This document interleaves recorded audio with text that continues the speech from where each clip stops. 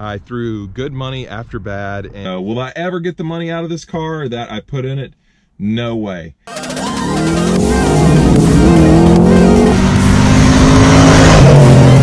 gas, more gas.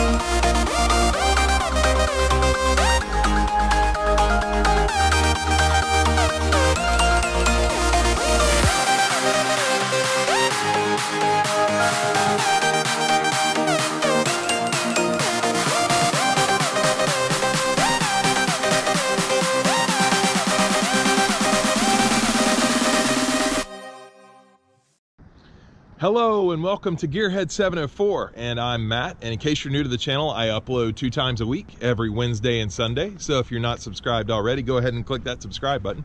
But anyway, uh-oh, I got papers flying. Gotta get my papers! Okay. It's a little bit windy out today. All right. And the reason I had these papers that were flying away is today we're gonna do a video about how much money I've got into the FoxBody here. So I'm gonna try and get fully into that today, and the reason why I wanna share it with you guys is I don't want you to make the same mistakes I have made, and I have made a lot of mistakes on this project build. I'm just gonna go through why. You know, I can't point to one thing. Well, I can point to one thing.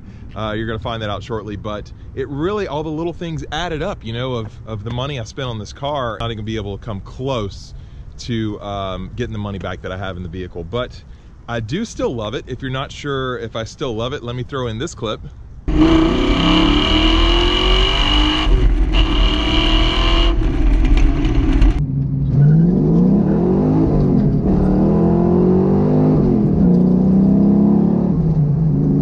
Oh, that's fun. Yes, so it is still a lot of fun for many reasons. I think it looks great. As you probably know, I'm getting a paint job on it very, very soon at our Dream Auto. And if you haven't seen those videos, I'm actually gonna link them in the description below.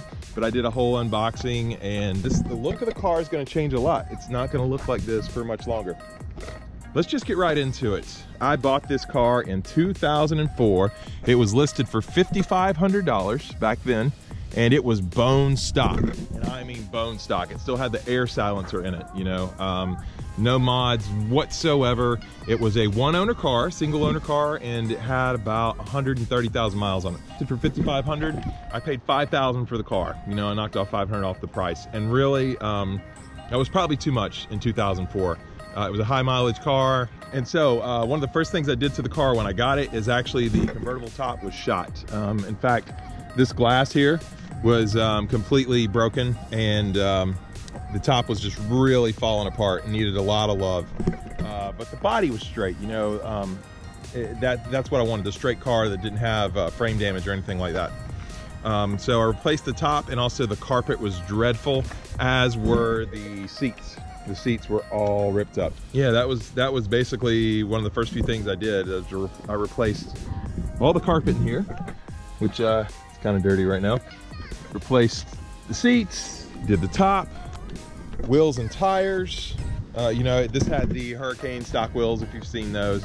Also put in 373 gears, BBK shorty headers, H-pipe, Flowmasters, typical mods. And I rode with the car in that configuration for a long time. One of the other things I did right at the very beginning was I actually replaced the headlights. They were all foggy. I don't know why this one actually still says Ford on it. I didn't think that I got Ford factory headlights when I replaced it. Maybe I did, but yeah, I replaced these headlights right at the beginning. Replaced the fog lamps, which now have a crack in them, actually, but they have been replaced. I went over a really hard bump one day and came down hard, and this little piece right up in here broke off. I don't know if you can see that. And that's also when these cracked a little bit, but it's really hard to tell from far away. Oh, I did put new shocks and struts on it right at the beginning, Takiko. Put that on that BBK cold air intake, which is no longer on there. And that was how I ran with it for a long time. And then this is when I really made my first big mistake. The car was like that for about 8 years, and I really didn't do too much. And then in 2012, I decided I wanted more power, you know, and I took it to a local speed shop at the time. They have gone out of business now. And when I took it to the speed shop, that's really when I made the first big mistake of this project. So that's when the 331 went in. It was a 302 engine before, and like I said, high mileage. I think at that point it had 152,000 miles. So I had put some on since I bought it, but not a ton. And I went to the shop without really a plan. And this is the first big mistake, okay? Don't really not have a plan for your vehicle, or you're gonna end up spending what I did and probably won't be happy with it. So yeah, I went there and I said, I just wanna go faster. Should I do a heads cam intake? And they talked me into doing a 331 engine instead, which is completely getting rid of my block, get a whole new block. This is a DSS block. It's not a dart block or anything like that. I think DSS, the only difference is they really put a girdle in it. But yeah, so I went with that block and 331, so it's a stroker instead of a 302, and we did heads cam intake, and I didn't even pick them. They just gave me their typical combination.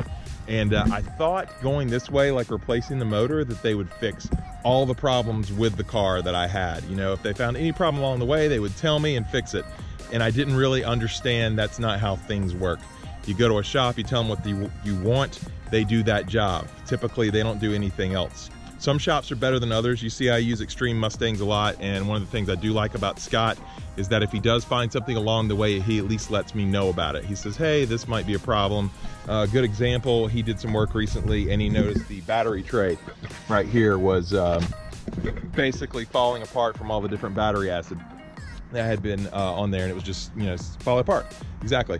And so he said, hey, do you want to replace this? It's not horrible now, but it's getting there. So that's something that we replaced. I probably could have gotten away with, there was nothing wrong with my existing 302 motor. I should have just put a head cam intake in it, combination, and gone with that, and I would have been happy. That caused so many more problems because what they did is they put in crappy aftermarket motor mounts. And so I had a condition where the, you probably can't see it here, but essentially the steering wheel was knocking on the header, and I've talked about this in a previous video. You know, again, check that video's down in the description below, but so that was knocking against the header whenever you would turn. I went back to the shop and they're like, oh, well, that just happens when you replace 331s. And you know, I should have been involved more in the forums and figuring this stuff out and learning and listening, but I wasn't. I just took the shop's advice, and yeah, so there was that. Probably the biggest one is that the crank was not balanced correctly. So I let them put this motor in it, and the crankshaft was not balanced. And guess what that meant? The bearings were wore out. And when I brought it back to, it basically, it had a bad vibration in it. Especially, yeah, any RPM, if you got up in the RPM at all, the motor would just shake the car. That was because the crankshaft was not balanced correctly. And so what does that mean? I had to do the motor twice. So this motor has actually been out of the car and rebuilt. It's been almost a year since the motor was replaced. And honestly, I wasn't even very happy with the car after I got the 331 in it. You know, I couldn't steer. Also, one thing that they did is they took the sway bar off the back. So if you hit a bump in the road, it would go kind of crazy. And I didn't even know that for a while. But yeah, it had more power and it sounded louder, but it ran terrible. Yeah, the car sat for the next 5 years. I barely drove it.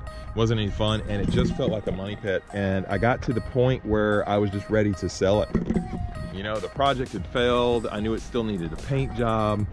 I wasn't happy with it, and I was just gonna let it go. Already had too much money into it, and my wife actually talked me out of it. She said, you know what?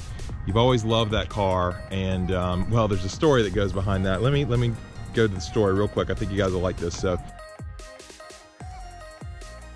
I didn't want to give up. So I threw good money after bad, and that's when I finally got back into things. I'm not very mechanically inclined.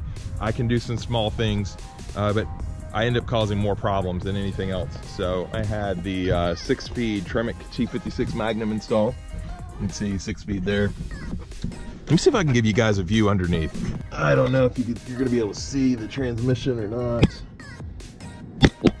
And so that's when I really got back into it, you know, as I had the motor rebuilt and replaced the transmission, and obviously the cost just added up. So let's just get right into the numbers. I've kind of told you why I ended up here, the mistake I made with the first shop, and really what you're gonna see is that you can save a ton of money on these cars by doing the work yourself. And I just want to show you how much labor can break your budget. If you want to build these cars and you want to do it cheaply, you got to do it yourself. You know, labor can really add up. So we've got $5,000 for the car. The total amount in parts so far is $22,725.77. The total labor, $18,936.28.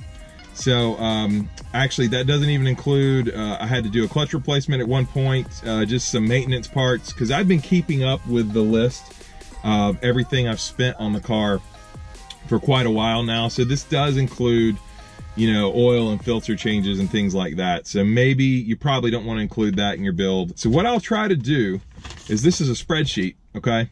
And I will see if I can share that out in a link in the video. Just have a general Google Docs shared out account that you can see this read only. So I'm gonna see if I can set that up for you guys. I think I can. And you can see where I spent all the money. But right now the grand total is basically, you know, $48,395.73, almost $49,000. You might as well call it 50. You know, I'm sure I've forgotten something along the way. By the way, keep in mind the car is not even painted yet. Without paint, this car has cost almost $49,000. And it's just an insane amount. Granted, it is over, what, we're in 2019 now, so it's over 15 years, but still, for this car to have that much money in it, it should look a lot better than it does. So there you go. If you don't want to end up in this situation like me, do the work yourself. If you can't do all the work yourself, then at least have a plan. Don't do the motor twice, okay? That gets expensive. And lastly, there was probably no reason to do the 6-speed swap. You know, that was probably a little bit overkill to do that. You know, a 5-speed or cheaper transmission. Those would be the big tips I would give you. Also, think about this. I've had the engine out twice, and yet the engine bay is still not painted and smooth. So I wasn't really spending time thinking about how to do the project correctly. And that's how we ended up with here. So I hope this helped you guys figure out what to do with your projects, or I hope you just found it informative. Yeah, this is basically a $50,000 Fox body, or it will be more than that by the time the paint's done. So will I ever get the money out of this car that I put in it? No way. Am I gonna enjoy it and love it and just probably hold on to it forever to try and get my personal value out of it? Absolutely. But anyway, I hope you enjoyed today's content and seeing about how you can dump $50,000 the wrong way into a Fox body. If you did, please hit the like button. If you are stopping in for the first time, please subscribe, and we'll see you next time on Gearhead 704.